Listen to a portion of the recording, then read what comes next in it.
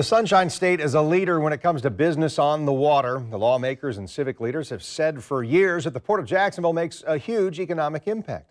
Tonight, there's plenty of proof that's true. The new data is showing the benefit to our region and to the entire state of Florida.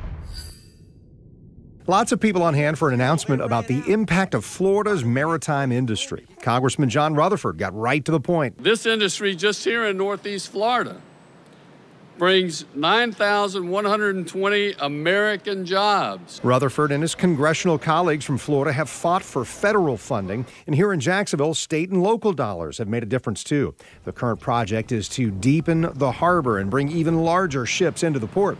Even so, JaxPort already delivering big on dollars and jobs to the region. The total gross national impact to Northeast Florida is nearly $2 billion annually. Florida has a vibrant ship operating industry, including a major center based here in Jacksonville. JaxPort's chief executive joined leaders from Tote and Crowley, leaders in the maritime industry, and companies that have moved their headquarters to Jacksonville. The new report, sponsored by the Transportation Institute, an advocacy group for the industry, found that all told, shipping creates over $154 billion in total economic output, and it sustains over 650,000 jobs. $41 billion in annual labor income. And Florida's role brings almost 21,000 jobs across the state. You can't have a city without good jobs.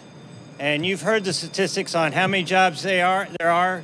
These are permanent, high quality, great jobs supporting all of us. The newly formed Florida Maritime Partnership protects statewide ports from threats to the Jones Act. And that Jones Act means only American-built vessels with American crews can transport merchandise between domestic ports.